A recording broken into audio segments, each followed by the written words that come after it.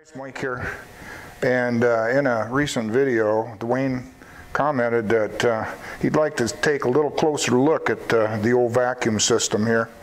This is what I affectionately call my Franken-Vac because it's bone ugly and it's composed of several different parts. But what this is nothing more than a little skateboard here that I made. I mounted 4 casters on the bottom. These are omnidirectional, so it really is mobile. This is, on this side here, is nothing more than I think a 5 or 6 gallon standard shop vac. And over here is a 5 gallon bucket with a snap-on lid with a dust deputy mounted in it. You cut a hole in the top of the lid and bolt this dust deputy on. And the way this works is the suction comes out of the vacuum, pulls on the top of the dust deputy, and the side of the dust deputy, the vac hose, the business end of this critter, is here. And of course, you know, you can put different attachments on here. Mine's getting kind of plugged up because I vacuum too many oily things with it. So the whole principle behind this dust deputy is that it creates a cyclonic action, a whirlpool in other words, or a whirlwind, and it allows the heavier particles to drop out into this bucket rather than go on through into the vac and fill the bag up. And the reason that I have got this mounted up like this is because I have quite limited space in the shop here, and so I wanted something that would do multiple duty. So right now I can use this. This is the standard vac hose on it.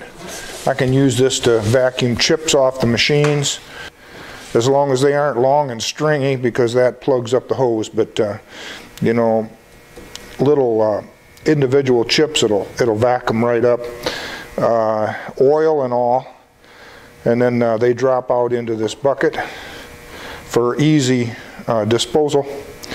Also, when I'm using my sandblaster, as you know, if you've used a sandblaster, even though it's lit inside, you know, the dust, you know, kind of fills the cabinet up and you can't see. So I hook this up on one end of my sandblaster and it sucks the dust out so I can see what I'm doing. So also it's used on my surface grinder, and it hooks on there also. And who knows in the future what other machines that I might be able to use it for, but I'm quite pleased with it. We'll take a look at inside this bucket here, and you'll see what I mean as far as the disposal and the chips and so forth falling in here. So I know this is a little bit redneck, but I've just got this thing bungee corded on here. This bucket is just sitting on this board with 3 little angle pieces that kind of hold it from sliding off. And this is a snap-on lid, and it just snaps off like so.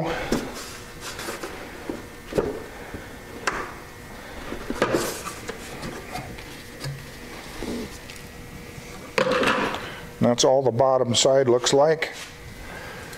And then this, you just set this aside, and here, let me get the camera and I'll show you a little bit closer view here.